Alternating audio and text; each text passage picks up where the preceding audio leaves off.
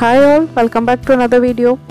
അപ്പോൾ അതിൽ തന്നെ എൻ്റെ ഗാർഡൻ്റെ കുറച്ച് വിഷ്വൽസൊക്കെ കാണിച്ചു തരാമെന്ന് വെച്ചു. അപ്പോൾ നല്ലപോലെ പൂവിട്ടിട്ടൊക്കെ നിൽക്കണം. അപ്പോൾ അതൊക്കെ എന്തായാലും ഒന്ന് നിങ്ങളുമായിട്ട് ഷെയർ ചെയ്യാമെന്ന് വെച്ചു. അതുപോലെ ഇതേ എൻ്റെ തക്കാളി ചെടി ചെറുതായിട്ട് കായിട്ട് തുടങ്ങിയിട്ടുണ്ട്. I M so happy. So last Friday Thursday as usual പറയുന്ന പോലെ എടുത്തൊരു വ്ളോഗ് തന്നെയാണ്. അന്നത്തെ ദിവസം മോൻ്റെ സ്കൂളിൽ ചെറിയൊരു പ്രോഗ്രാമൊക്കെ ഉണ്ടായിരുന്നു. അപ്പോൾ അതിൻ്റെ ഒരു വ്ളോഗാണിത്. അവൻ്റെ ഡാൻസും അതുപോലെ സ്കൂളിലെ ചെറിയ പ്രോഗ്രാംസൊക്കെ ഇൻക്ലൂഡ് ചെയ്തിട്ടുള്ള ഒപ്പം ഒരു റെസിപ്പി കൂടിയുണ്ട്. So I think hope you all will like it. അപ്പോൾ ഇത് ഞാൻ കഴിഞ്ഞ പ്രാവശ്യം ഈ റോസിൻ്റെ ഒരു മുട്ടായിട്ട് നിൽക്കുന്നതൊക്കെ എൻ്റെ വീഡിയോയിൽ ഇട്ടിട്ടുണ്ടായിരുന്നു. അപ്പോൾ നല്ല ഭംഗിയായിട്ട് വിരിഞ്ഞു വന്നിട്ടുണ്ട്. ഇതെനിക്ക് വാടി കിടന്നിട്ട് വഴിയിൽ നിന്ന് കിട്ടിയൊരു ചെടിയായിരുന്നു. അത് ഞാൻ നട്ടപ്പോൾ പിന്നെ അത് അങ്ങോട്ട് പിടിച്ചു. അപ്പോൾ ഉച്ചയ്ക്ക് എല്ലാ ദിവസവും ചോറെല്ലാം ഉണ്ടാക്കണമെന്ന് വിചാരിച്ചിട്ട് അന്നത്തെ ദിവസം ഉച്ചയ്ക്ക് കുറച്ച് ചിക്കൻ കറി ഫ്രിഡ്ജിലിരുന്നു. അപ്പോൾ അന്ന് ഞാൻ പത്തിരിയാണ് ഉണ്ടാക്കിയത്. അപ്പോൾ പത്തിരിയുടെ റെസിപ്പി സെപ്പറേറ്റ് ആയിട്ട് അപ്ലോഡ് ചെയ്യാം കേട്ടോ. അപ്പോൾ ഇന്ന് നമുക്ക് ഒരു സ്നാക്കിൻ്റെ റെസിപ്പി നോക്കാം. അതാണ് മലബാർ കോഴിയട. അപ്പോൾ നല്ല അടിപൊളി ക്രിസ്പി ആയിട്ടുള്ള നല്ല കിടിലൻ കോഴിയട ഉണ്ടാക്കുന്നത് എങ്ങനെയാണ് നോക്കാം. അപ്പോൾ ഇതിന് വേണ്ടിയിട്ട് നമുക്ക് കുറച്ച് മസാല ഉണ്ടാക്കണം. മസാല ഉണ്ടാക്കാനായിട്ട് ഒരുപാട് എണ്ണ ഒഴിച്ചു കൊടുക്കരുത്. ഏകദേശം 1 ടേബിൾ സ്പൂണോളം എണ്ണ ധാരാളമാണ്. നമുക്കൊരു ഡ്രൈ മസാലയാണ് വേണ്ടത്. അപ്പോൾ ഇതിന് വേണ്ടി ഇത് വെളുത്തുള്ളി, ഇഞ്ചി, പച്ചമുളക്, സവോള ഇത്രയും അരിഞ്ഞിട്ടുണ്ട്. പിന്നെ കറിവേപ്പിലയും ഇതൊക്കെ നല്ലപോലെ പൊടിയായിട്ടാണ് അരിഞ്ഞിട്ടുള്ളത്. ഇതൊക്കെ നമുക്ക് എണ്ണയിലിട്ട് ഒന്ന് വഴറ്റി റെഡിയാക്കി എടുക്കാം. അപ്പോൾ കുറച്ച് ഉപ്പ് ചേർത്ത് വഴറ്റി കഴിഞ്ഞാൽ പെട്ടെന്ന് തന്നെ ഒന്ന് വാടി കിട്ടും. അപ്പോൾ നമുക്കിനി ഇതൊന്ന് വഴറ്റി റെഡിയാക്കി എടുക്കാം.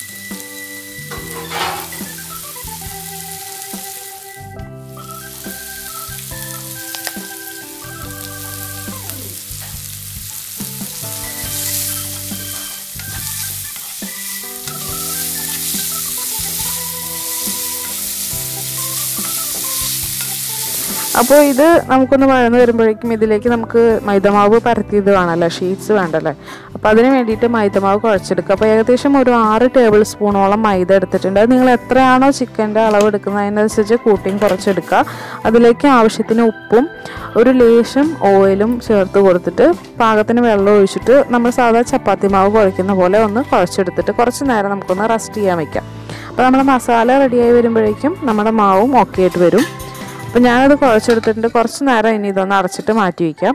അപ്പോഴേക്കും നമ്മുടെ മസാല ഒന്ന് ഡ്രൈ ആയിട്ട് വന്നിട്ടുണ്ട്, കുറച്ചൊന്ന് വഴന്ന് വന്നിട്ടുണ്ട്. അതിലേക്ക് ഒരു 1/2 ടീസ്പൂൺ മഞ്ഞൾപ്പൊടി, ഒരു 1/2 ടീസ്പൂണോളം മുളക് പൊടി, അതുപോലെ 1/2 ടീസ്പൂൺ നമ്മുടെ ഗരം മസാല, ഏകദേശം 1 ടീസ്പൂണിൻ്റെ അടുത്ത് മല്ലിപ്പൊടി ഇത്രയും ചേർത്ത് കൊടുക്കുക. അപ്പോൾ മുളക് പൊടി നിങ്ങളുടെ ഇഷ്ടത്തിനനുസരിച്ച് കൂട്ടി കുറയ്ക്കുകയോ ചെയ്യാം. കാരണം ഞാൻ കുറച്ച് പച്ചമുളക് അധികം ഇട്ടിട്ടുണ്ട്. അത് കാരണം കൊണ്ടാണ് കുറച്ച് മുളക് പൊടി ഇട്ടത് കേട്ടോ. അപ്പോൾ നമ്മുടെ മല്ലിപ്പൊടി ഇട്ട് കൊടുത്തിട്ടുണ്ട്. ഇനി ഇതിലേക്ക് ഒട്ടും വെള്ളം ഒന്നും ഒഴിക്കരുത്. ഈ പൊടികൾ നന്നായിട്ട് മൂക്കുന്ന വരെ ചട്ടിയിലിട്ടതുപോലെ വഴറ്റി കൊടുക്കുക. തീ നല്ല ലോ ഫ്ലെയിമിൽ വെക്കുക. ഇനി ഇതിലേക്ക് നമുക്ക് വെറുതെ ഉപ്പും മഞ്ഞൾപ്പൊടിയും കുരുമുളകും ഇട്ട് വേവിച്ചിട്ട്, അതായത് ബോയിൽ ചെയ്തെടുത്തിട്ടുള്ള ചിക്കനാണ് ചേർത്ത് കൊടുക്കേണ്ടത്. അപ്പോൾ ഞാനിവിടെ ഒരു ചെറിയ കഷ്ണം ചിക്കൻ എടുത്തിട്ടുള്ളൂ. അത് തന്നെ ധാരാളമാണ്. ഒരുപാട് കോഴിയട നമുക്ക് അതുകൊണ്ട് ഉണ്ടാക്കാം. അപ്പോൾ ഇനി ഇത് കുറച്ച് നേരം ചട്ടിയിൽ കിടന്നിട്ട് ഒന്ന് മൊരിഞ്ഞ് വരട്ടെ. ഈ മസാല ഈ ചിക്കനിലേക്കൊക്കെ നന്നായിട്ട് പിടിച്ച് വന്നു കഴിഞ്ഞാൽ നമുക്ക് ഫ്ലെയിം ഓഫ് ചെയ്തിട്ട് ഈ മസാല ചൂടാറാൻ വയ്ക്കാം. അപ്പോൾ ചൂടാറി കഴിഞ്ഞാൽ അതൊന്ന് പൊടിച്ചെടുക്കണം. അപ്പോൾ കണ്ടില്ലേ, മസാല ഇപ്പോൾ അതിലേക്ക് നന്നായിട്ട് ചിക്കനിലേക്ക് മസാലയൊക്കെ നല്ലപോലെ പിടിച്ചിട്ടുണ്ട്. ഇനി ഇതൊന്ന് ഞാൻ പൊടിച്ചെടുത്തിട്ടുണ്ട്. അപ്പോൾ കണ്ടില്ലേ, പൊടിച്ചെടുത്ത് കഴിഞ്ഞാൽ ഈ പരിവായിട്ടുണ്ടാവും. ഇനി ഇതിലേക്ക് എണ്ണയോ ഒന്നും ചേർക്കരുത്. ജസ്റ്റ് ഇതേ ചട്ടിയിലിട്ട് തന്നെ കുറച്ച് ഒരു ലോ ഫ്ലെയിമിൽ വെച്ചിട്ട് നല്ല പോലെ വറുത്ത് മുരുന്നനെ ആക്കിയെടുക്കാം. അപ്പോൾ അത് അവിടെ കിടന്നിട്ട് ഒന്ന് റെഡി ആവട്ടെ നമ്മുടെ ചിക്കൻ. ആ സമയം കൊണ്ട് ഞാൻ നമ്മുടെ മൈദപ്പൊടി നമ്മൾ കുഴച്ച് വെച്ചിരുന്നല്ലോ, അത് ഇതുപോലെ ഫുള്ള് പരത്തി എടുത്തിട്ടുണ്ട്. ഇനി ഇതുപോലെ ഒരു ചെറിയ പാത്രം വെച്ചിട്ട് ഇതേപോലെ കട്ട് ചെയ്ത് കൊടുക്കുക. റൗണ്ടായിട്ട് ഫുള്ള് കട്ട് ചെയ്ത് കൊടുക്കുക. അപ്പോൾ അധികം തിക്നെസ് പാടില്ല കേട്ടോ. മാക്സിമം എത്ര തിന്നാക്കിയിട്ട് നമുക്കിത് പരത്തിയെടുക്കാൻ പറ്റുമോ അത്രയും നല്ലത്. അപ്പോൾ ഞാനിത് ഇതിൻ്റെ തിക്നെസ് കാണിച്ചു തരാം. കണ്ടില്ലേ, അത്ര തിക്കൊന്നുമല്ല, പാകത്തിനുള്ള കട്ടിയുള്ളൂ. എത്രയും നിങ്ങൾക്ക് തിന്നാക്കി പരത്താൻ പറ്റുന്നോ അത്രയും നല്ലത്. പിന്നെ ഒരുപാട് പൊടിയിട്ട് പരത്തരുത്, പാകത്തിന് മാത്രം പൊടിയിട്ട് കൊടുക്കുക. ഒരുപാട് പൊടിയിട്ട് കഴിഞ്ഞാൽ നമ്മൾ ഇത് പൊരിച്ചെടുക്കുമ്പോൾ അത് ആകെ എണ്ണയിലേക്കൊക്കെ ആവുള്ളൂ. അതുപോലെ തന്നെ എണ്ണ പെട്ടെന്ന് അങ്ങോട്ട് നാശമാവും. മാക്സിമം എത്ര പൊടി കുറയ്ക്കാൻ പറ്റുമോ അത്രയും നല്ലത്. എങ്കിലും കുറച്ച് പൊടി തൂവാതെ നമുക്ക് എന്തായാലും മൈദപ്പൊടി കുഴച്ചെടുക്കാനും പറ്റില്ല അല്ലേ. അപ്പോൾ ഇതൊക്കെ ആദ്യം ഒന്ന് മാറ്റി വയ്ക്കട്ടെ. ഇനി ബാക്കി വന്നത് വീണ്ടും ഇതുപോലെ പരത്തി കൊടുത്ത് കട്ട് ചെയ്തെടുക്കുക. അങ്ങനെ മാക്സിമം എത്രത്തോളം നമുക്ക് ആ ഡോയിൽ നിന്ന് ഉണ്ടാക്കാൻ പറ്റുമോ അത്രയും ഉണ്ടാക്കുക. അപ്പോൾ ആ സമയം കൊണ്ട് നമ്മുടെ ചിക്കൻ നന്നായി മുരാനായിട്ട് വന്നിട്ടുണ്ട്. ഇതിങ്ങനെ ആക്കുന്നത് നമ്മളിപ്പോൾ ഈ കോഴിയാട് ഉണ്ടാക്കി നമുക്ക് കുറച്ച് നാളിത് സ്റ്റോർ ചെയ്ത് വയ്ക്കുകയൊക്കെ ചെയ്യാം. അപ്പോൾ പെട്ടെന്നൊന്നും നാശമാവില്ല. അപ്പോൾ ഇത് നല്ലപോലെ ഡ്രൈ ആക്കിയാലാണ് നമ്മളിത് സ്റ്റോർ ചെയ്ത് വെച്ച് കഴിഞ്ഞാൽ അത് ഇരിക്കുള്ളൂ. അതല്ലെങ്കിൽ അത് പെട്ടെന്ന് നാശമായി പോവും. അപ്പോൾ നല്ലപോലെ മുരിഞ്ഞ് വന്നിട്ടുണ്ട്. ഇനി ഇത് എങ്ങനെയാണ് ഫില്ല് ചെയ്യുന്നതെന്ന് കൂടി കാണിച്ചു തരാം.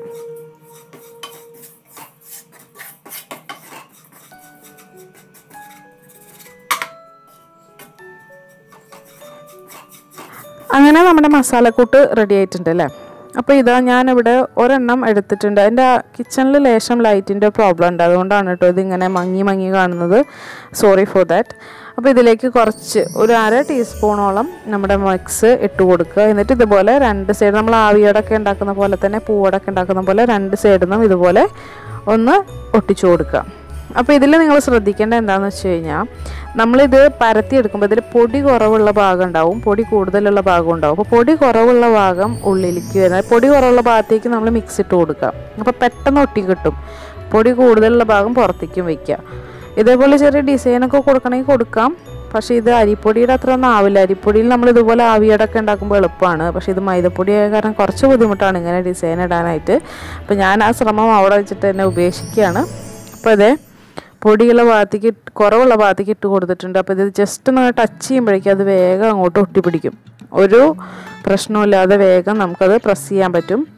പിന്നെ നിങ്ങളത് ശ്രദ്ധിക്കേണ്ടത് എന്താണെന്ന് വെച്ച് കഴിഞ്ഞാൽ ഹോൾസ് ഒന്നും ഇല്ലാന്ന് ഉറപ്പ് വരുത്തുക കേട്ടോ. നമ്മൾ ഈ പ്രസ് ചെയ്ത് കൊടുക്കുമ്പോൾ വിടവൊന്നും ഇല്ലയെന്ന് ഉറപ്പ് വരുത്തിയതിന് ശേഷം മാത്രം എണ്ണയിലേക്ക് ഇടുക. അല്ലെങ്കിൽ എണ്ണ അതിൻ്റെ ഉള്ളിലേക്ക് ഫുള്ള് കയറും, അത് വിട്ട് വരും, ആകെ നാശമാവും.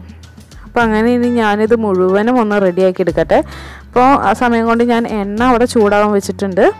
ഒരു മീഡിയം ഫ്ലെയിമിലിട്ടിട്ടാണ് ചൂടാവാൻ വെച്ചിട്ടുള്ളത്. അപ്പോൾ അതിൻ്റെ പാകം നോക്കിയപ്പോൾ എണ്ണ നല്ലപോലെ ചൂടായി വന്നിട്ടുണ്ട്. പിന്നെ ഒരുപാട് ഹൈ ഫ്ലെയിമിലിട്ടിട്ട് ഇത് വേവിച്ചെടുക്കരുത്, കരിഞ്ഞു പോവും. ഉള്ളിലൊന്നും പ്രോപ്പറായിട്ട് വേവ് പിടിക്കുകയൊന്നും ചെയ്യില്ല. അപ്പോൾ ഒരു മീഡിയം ഫ്ലെയിമിലിട്ടിട്ട് ഇതേപോലെ ഒരേ സമയം ഒരുപാട് നമുക്ക് ഇട്ട് കൊടുക്കാം, നമ്മൾ ഒഴിക്കുന്ന എണ്ണ അനുസരിച്ചിട്ട്. ഇത് നല്ല ബ്രൗൺ നിറമാവുന്ന വരെ ആ എണ്ണയിലിട്ട് നന്നായി തള്ളിക്കൊടുത്ത് വറുത്ത് കോരാം.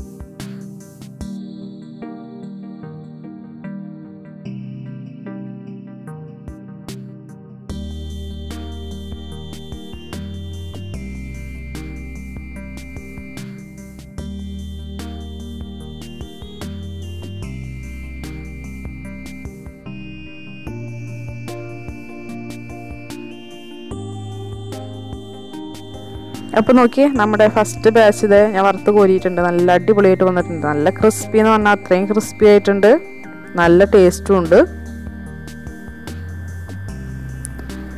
അപ്പോൾ ഇനി ഇതുപോലെ നമ്മുടെ രണ്ടാമത്തെ ബാച്ചും ഒന്ന് വറുത്ത് കോരി എടുക്കാം കേട്ടോ. അപ്പോൾ എല്ലാവരും ഒന്ന് ട്രൈ ചെയ്ത് നോക്കണം. നല്ല അടിപൊളി സംഭവമാണ്. നമുക്ക് കുറച്ച് നാൾ സ്റ്റോർ ചെയ്ത് വെക്കാം, വൈകുന്നേരം ചായക്കൊക്കെ കഴിക്കാനെടുക്കാം. പിന്നെ നമ്മളിത് മസാലയൊക്കെ നല്ല ഡ്രൈ ആയിട്ട് ഉണ്ടാക്കിയ കാരണം പെട്ടെന്ന് നാശാവുകയോ പിടിക്കുകയോ ഒന്നും ചെയ്യില്ല. അപ്പം ഞാനിനി ഒരെണ്ണം തുറന്ന് കാണിച്ചു തരാം. അപ്പോൾ ഇത് നല്ല ക്രിസ്പി ആയിട്ട് വന്നിട്ടുണ്ട്, കണ്ടോ? നല്ല അടിപൊളി കോഴിയാടയാണ്. അപ്പോൾ എല്ലാവരും ഉണ്ടാക്കി നോക്കുക. പിന്നെ ഇപ്പോൾ ഗൾഫിലേക്കൊക്കെ പോകുന്നവർക്കൊക്കെ ഉണ്ടാക്കി കൊടുക്കുന്ന ഒരു മെയിൻ വിഭവമാണ് കോഴിക്കോട്, മലബാർ ഭാഗത്തൊക്കെ ഉള്ളവർ. എന്തായാലും എല്ലാവരും ട്രൈ ചെയ്ത് നോക്കാം കേട്ടോ. നല്ല ഈസി ആയിട്ടുള്ള ഒരു ഈവനിങ് സ്നാക്കാണ്, നല്ല ടേസ്റ്റിയാണ്. അപ്പോൾ ഇനി ഇത് കൂടാതെ 2-3 റെസിപ്പി കൂടി ഞാൻ ട്രൈ ചെയ്തിട്ടുണ്ടായിരുന്നു. അതിൻ്റെയൊക്കെ വീഡിയോ ഞാൻ സെപ്പറേറ്റ് അപ്ലോഡ് ചെയ്യാം. പിന്നെ അന്നത്തെ ദിവസം വൈകുന്നേരം മോൻ്റെ സ്കൂളിൽ ആനുവൽ ഡേ ഫംഗ്ഷൻ ആയിരുന്നു. അപ്പോൾ അതിന് വേണ്ടിയിട്ടുള്ള ചെറിയ പ്രിപ്പറേഷൻസ് ആണ്. അപ്പോൾ ചായയൊക്കെ കുടിച്ചിട്ട് പോകാമെന്ന് വിചാരിച്ചു. അപ്പോൾ ഒരു 5:30-6 മണിയൊക്കെ ആകുമ്പോഴേക്കും എത്തിയാൽ മതി എന്നവർ പറഞ്ഞിട്ടുണ്ടായിരുന്നു. അപ്പോൾ ഞങ്ങളത് റെഡിയാവുന്നതിന് മുന്നേ ചായയൊക്കെ കുടിച്ച് ഒന്ന് സെറ്റായിട്ട് പോവുകയാണെങ്കിൽ അവന് വിശക്കൂല്ലല്ലോ എന്ന് വിചാരിച്ചു. അപ്പോൾ മോൻ്റെ സ്കൂളിൽ ആനുവൽ ഡേ പ്രോഗ്രാമിന് ഉണ്ടാവും സംശയമായിരുന്നു. ഇപ്പോൾ കൊറോണയും പ്രശ്നങ്ങളൊക്കെ അല്ലേ. പക്ഷേ എന്തോ ഭാഗ്യത്തിന് അത്ര അങ്ങോട്ട് കേസസ് റിപ്പോർട്ട് ചെയ്യാത്ത കാരണം കൊണ്ട് ആ സമയത്ത് ആ പ്രോഗ്രാം ക്യാൻസൽ പിടിക്കുകയോ ഒന്നും ചെയ്തില്ല. അപ്പോൾ അത് കാരണം കൊണ്ട് അതിന് പങ്കെടുക്കാൻ പറ്റി. അപ്പോൾ അവൻ്റെ ആദ്യത്തെ സ്കൂളിലെ ഒരു സ്റ്റേജ് പ്രോഗ്രാമാണ്.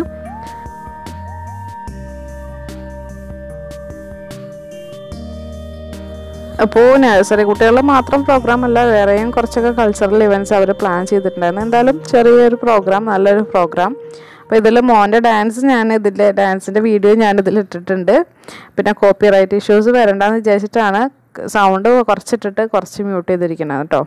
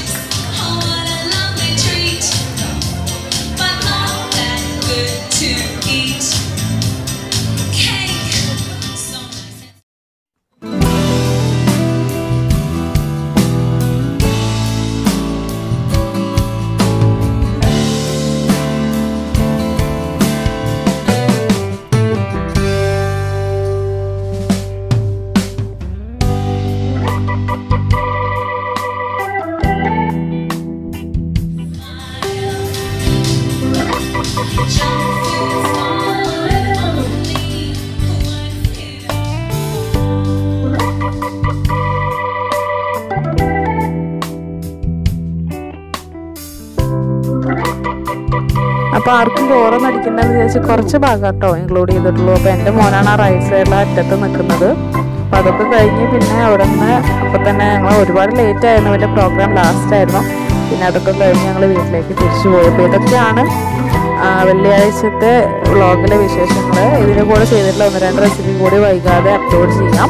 അപ്പോൾ ഇതിൻ്റെ കൂടെ പറയാൻ ആഗ്രഹിക്കുന്ന മറ്റൊരു കാര്യം എന്ന് പറയുന്നത്, നമ്മുടെ നാട്ടിൽ കൊറോണ ഭയങ്കര പ്രശ്നമായിട്ട്, നമ്മുടെ നാട്ടിൽ മാത്രമല്ല ലോകത്ത് മുഴുവൻ കൊറോണ ഭയങ്കര പ്രശ്നമായിട്ട് നടക്കുകയാണ്. അപ്പോൾ എല്ലാവരും നല്ല വിജിലൻ്റ് ആയിട്ടിരിക്കണം. പേടിക്കുന്നതിനൊക്കെ കൂടുതൽ നിങ്ങൾ ജാഗ്രതയോടെ ഇരിക്കുക എന്നുള്ളതാണ് അറിയേണ്ടത്. അപ്പോൾ ഒരാൾക്ക് അസുഖം വരാതിരിക്കാനും നമ്മൾ വിചാരിച്ചാൽ പറ്റും. നമ്മൾ ഒരു മുൻകരുതൽ എടുക്കുക എന്നുള്ളതാണ് മാത്രമാണ് നമുക്ക് ചെയ്യാൻ കഴിയുക. നല്ല രീതിയിൽ എല്ലാവരും ചെയ്യുക. മറ്റുള്ളവർക്ക് അസുഖം വരുത്തുന്ന രീതിയിലുള്ള ഒരു തരത്തിലുള്ള കാര്യങ്ങളും നിങ്ങൾ ഭാവിയിലൊക്കെ ചെയ്തു പോകരുത്. ഇത് അത്രയും ഒരു മാരകമായിട്ടുള്ള ഒരു അസുഖമാണ്.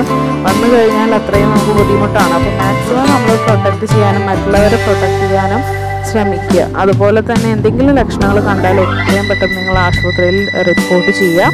കൈകളും മുഖമൊക്കെ കഴുകുക. അതുപോലെ നല്ലപോലെ ഹൈജീൻ മെയിൻറ്റെയിൻ ചെയ്യാനൊക്കെ എപ്പോഴും ശ്രദ്ധിക്കുക. അതുപോലെ രോഗിയുമായിട്ടൊന്നും കോൺടാക്റ്റിൽ ഏർപ്പെടാതിരിക്കാനും ശ്രദ്ധിക്കുക. അപ്പോൾ എല്ലാവർക്കും ഈ വ്ളോഗ് ഇഷ്ടപ്പെട്ടു എന്ന് കരുതട്ടെ. See you soon with another beautiful video. Until then, take care. Bye bye. Assalamu alaikum.